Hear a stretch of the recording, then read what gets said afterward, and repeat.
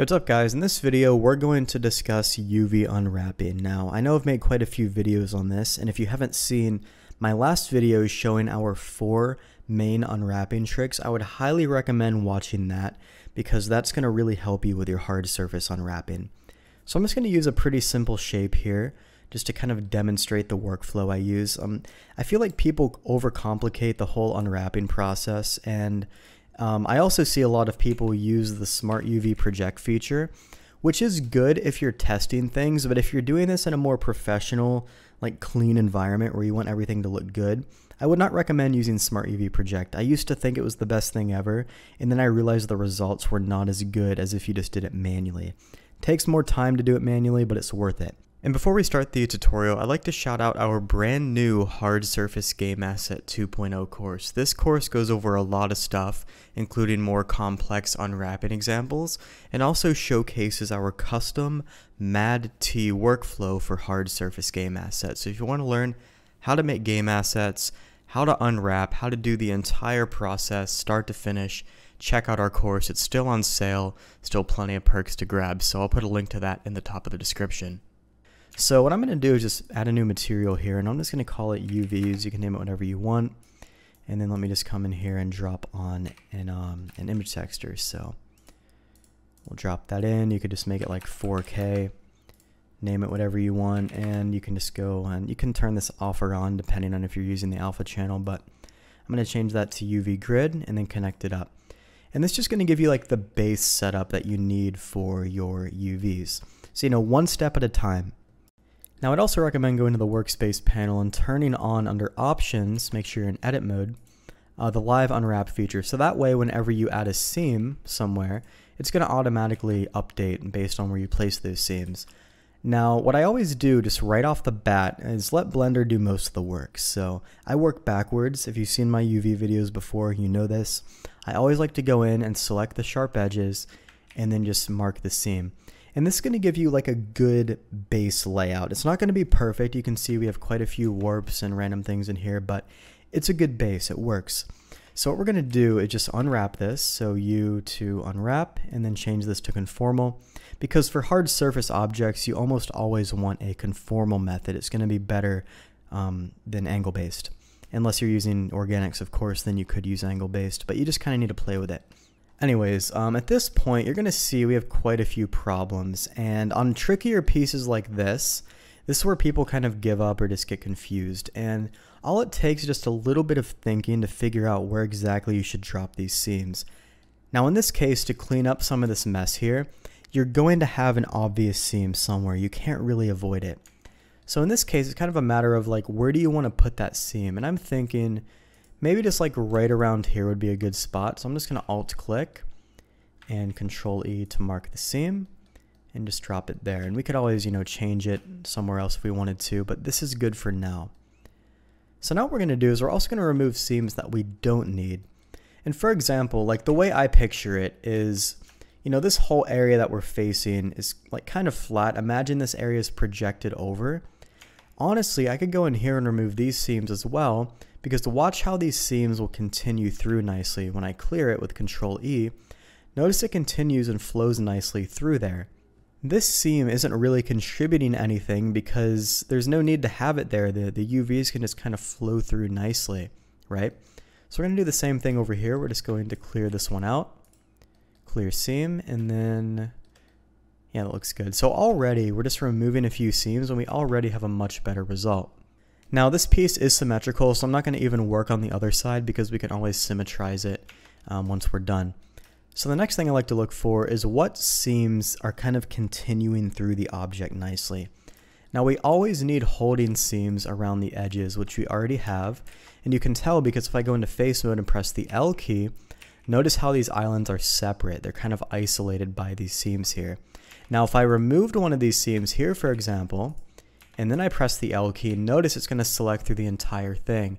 And that's going to kind of be an indicator if you ever have any problems. Just press the L key in face mode and see which areas are being selected, because they shouldn't select through like this. You should just have all of these seams separating different portions of your objects. Anyways, at this point, what I like to do is check for any chamfers, and you're going to see we have quite a few here.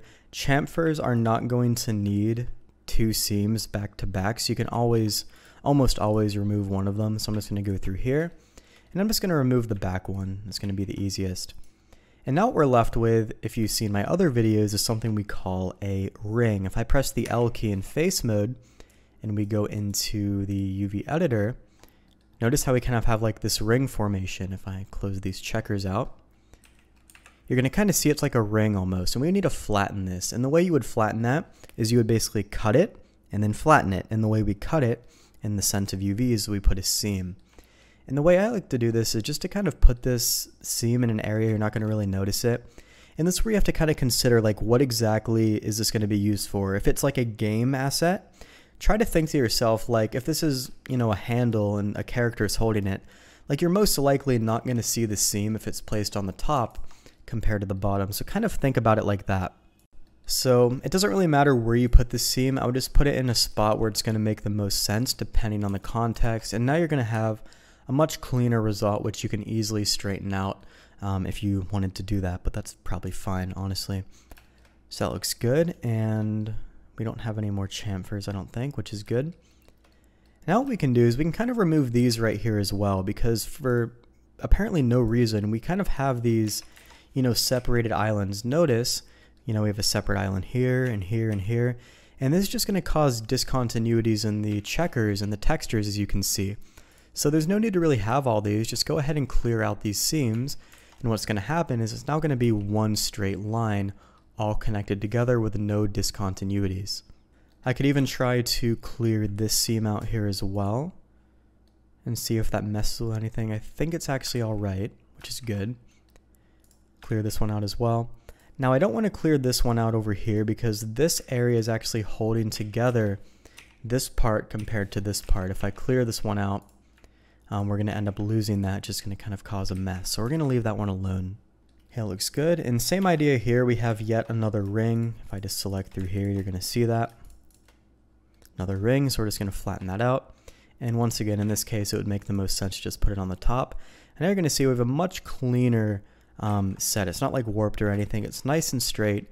And the reason it's nice and straight is because this is getting projected in a straight line onto that checker texture. If I pull that back up, notice it's not like, warping around. It's just going straight through the checker and then getting projected onto the mesh.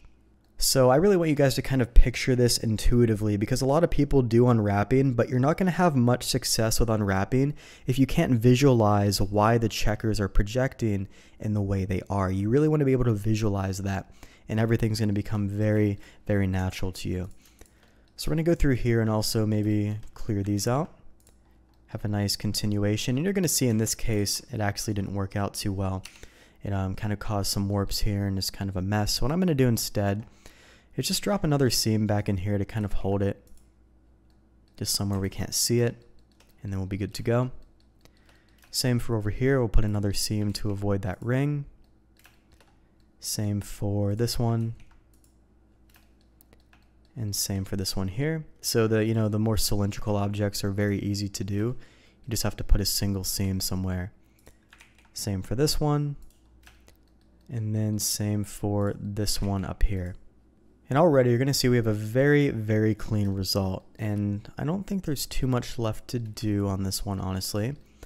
Now what I could do is I could go into face mode and press the L key, and you're going to see we have a really long ring on this one. This specific ring is going all the way around. So once again, same idea, just put a seam somewhere where it's not going to be obvious. And once again, if this is like, a handheld thing, maybe in this case, since it's handheld, you'll actually see the top of this part compared to this part. So maybe in this case, we could put the seam here on the bottom somewhere where it's kind of hidden. And then if we just press the L key, you're going to see we have a nice, much nicer, cleaner transition. This would look better if it was straightened out, but it's not that big of a deal in this case. If you want to use the UV squares add-on to straighten these out, you'll probably need to convert these into quads, otherwise it won't work very well. But we can just give it a try and see. Yeah, it's just going to kind of mess up. So if you wanted to straighten this out using an add-on, you could always go in here and just try to retopologize it a bit, but Honestly, if the checkers are the same, I'm not too worried about it, especially if it was like a more grungy texture. It wouldn't matter too much because it's kind of random. So yeah, it's not that big of a deal. It just really depends on your overall workflow. And I also noticed we missed these right here, so we can clear these out. And then we can clear these out too. And it looks like we're going to have to actually keep one of those, so we can put it there instead. There we go, looks a lot better. Now obviously we're going to have a very clear seam going around here. So if you didn't like that, you could always, you know, try to reposition it. So I could go in here. Instead of having it on the side, I could maybe put it like on the top. But this specific situation is kind of unavoidable. There's not too much you can do about it. You could put the seam there and kind of get a better result. It's really all up to you. I actually think this looks a little bit better, so it's not too bad. And then what I'm going to do is I'm going to go ahead and just symmetrize this. You could use, actually this is not centered, so I'm just going to go ahead and selection to cursor. And then you could just go into edit mode and you could use mesh machine or HARDOPS if you wanted to, or simply symmetrize this from the positive X to the negative X. So we'll just go in here, positive X to negative X, and it's not working, so maybe the rotation needs applied. Yes, it does, because we have 90 degrees. So if I Control A, apply the rotation, interesting. I think we have a mirror modifier as well. See, the more you use Blender, the more you kind of know which areas to look for. A lot of people would run into these situations and get confused, but really you just have to look for what would be the culprit here. In this case, whenever I try to, you know, apply the rotation and something goes wrong here, that kind of tells me it's a modifier. So I'm just going to go in here and apply that mirror. And now if I apply the rotation, everything should be good. And then we can finally use our nice symmetrize tool here. And it's just going to go from this side and symmetrize over to this side. So we basically got rid of half the work. Now, if this were going to be a game asset, I would do quite a few additional things here. I would optimize it, decimate things down. I'd remove these holes that we could bake. I'd change the bevel segments. I'd do a lot of things. And you can grab our new game asset course if you want to learn about that. But if I'm not going to really be using this for a game asset, just a demonstration. So at this point is where I could really go in and pack it and make sure everything's clean. Now I want to show you, oh, by the way, if you're using a bevel, always set this to 1, because if you try to bake this with a 3-segment bevel, it won't work well. Anyways, what we're going to do now is we're going to go into the UV editor and just let's just unwrap it one more time, make sure everything's good, and make sure that's set to conformal, and get rid of that checker. So you're going to see we have quite a bit of wasted space here. And even if I try to use UV Pack Master, if I click Pack, you're going to see it doesn't really do too much. Reason being is because this super long island here on the top is basically preventing any more efficient packing results. Ideally, we want to split this into a few islands. The analogy I give is, imagine you have like a long wooden pole and you try to fit it into a backpack. It's probably not going to fit in there very well, but if you broke the pole in like a half or thirds or fourths, you could pack that a lot more efficiently. And that's kind of what you can imagine this thing as, like a long wooden pole. Let's try to split it up. So what I'm going to do is go and turn on the sync island selection and just press the L key and make sure you're in face mode. Press the L key and just kind of figure out what exactly is this corresponding to here. And you're going to see it actually ends up being this entire thing here on the bottom. So what I'm going to do is just kind of split this up. I could go over here and maybe put another seam, right? I can maybe, depends how far you want to go with it, of course, and how much you really want to get a decent pack. But that's how you could basically split these up. Could even put one here. And then same idea for this portion. I'm just going to actually symmetrize this again. So mesh, symmetrize. And now if I unwrap this again, look at how much more space we have, just splitting those up. So yes, you'll have more obvious seams, but you'll also have a much better pack. And depending on the situation, this may or may not be the route you want to take, but in this case, I'm just going to do that. And I also noticed here, I could probably clear those out too. I didn't do too much work on the back, but there wasn't really a need. Okay, cool. So let's go ahead and unwrap this one more time, and you're going to see pretty decent result. We could also go into UV Pack Master and, you know, just pack it a few times. I like to use the heuristic and turn the wait time to 10 seconds. Just kind of let it go through and iterate as best as it can. And if you want a better pack, you're just going to have to keep splitting up the islands until you get the pack that you want. Now we're actually working with a client on a project for a video game, and in this case, I wasn't actually concerned. I had a ton of different objects we were working on with a lot of gray space, but the reason that gray space didn't concern me is because I wanted all the objects we were making to have the same textile density. So on some of the items with a really good textile density, I was going to have to drop those down anyway. So I wasn't super concerned about the gray space in those types of cases. But that's kind of a different, more advanced subject. If you guys want a video on textile density and how to kind of manage all that stuff, I'd be happy to make one. But that does get into way more advanced techniques, which is kind of boring. But if you want to see a video on that, let me know. I'd be happy to make one. But yeah, I mean, if you want to split this up and get better packs, you just have to keep kind of reducing the islands down as best you can. And you're going to see, if we go to Smart UV Project, we're going to get kind of a similar result anyways. But it's going to be a lot worse, and there's going to be a lot more seams compared to if we just did the manual work like we did here, and then Blender crashed. Make sure you get power save, guys, because if you get a crash, you can always recover the autosave, which at worst case, you're losing like a minute or two. So it's a good add-on. But this is the general idea behind these more complex unwraps, and I wouldn't even call them complex, honestly. I would just call them a bit tricky if you don't know what you're looking for. But this is the general workflow, this is how I do it, and this is how you should be applying your unwraps to all your objects as well. And if you guys haven't picked up our new Game Asset 2.0 course, we go into a lot more in-depth steps and show you the exact unwrapping process we use, as well as the overall game asset workflow. I think that'll give you a bit more of an idea if you're trying to focus your unwraps more on game assets, because that's not really what I focused on in this video. But if you want to check that out, I'll put a link in the description to that course. It's brand new. A lot of people are enjoying it, but this is the general workflow. You can use it on all your hard surface assets, even if it looks like a tricky asset. It's not that bad. Anyways, thanks so much for watching, and I'll see you in the next video.